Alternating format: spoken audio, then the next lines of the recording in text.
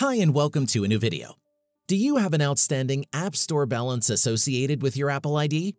If that's the case, you'll need to get it reset to zero. Otherwise, you won't be able to create a new purchase transaction or make any changes on your account.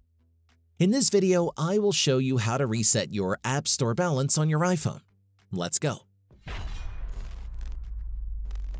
Unfortunately, there is no pre-installed setup that will quickly reset your balance. You will have to contact Apple support regarding this concern. First, open your browser and visit the Apple support website. For your reference, I will put the link in the description below. From the main dashboard, click Choose a Product. Navigate to Apps and Services section. Tap on Billing and Subscriptions and then press Subscriptions and Purchases. By default, there are general and most common concerns available from which to choose. Simply select the one that corresponds to your actual problem. In this case, let's pick Unable to Purchase and then press Continue to proceed. Now you have two options. Either you communicate with customer service via call or through chat.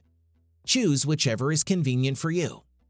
For now, I will choose Chat. Next, provide your personal and contact information on the provided fields respectively. Then, fill in a more thorough description of your concern to make it easier for Apple to assist you later. Finally, tap on Continue. After that, don't close the browser tab and wait for customer service to respond to your chat request. And that's it. If I could help you, feel free to give this video a thumbs up and don't forget to subscribe. Leave a comment down below if you have any questions. See you next time. Bye.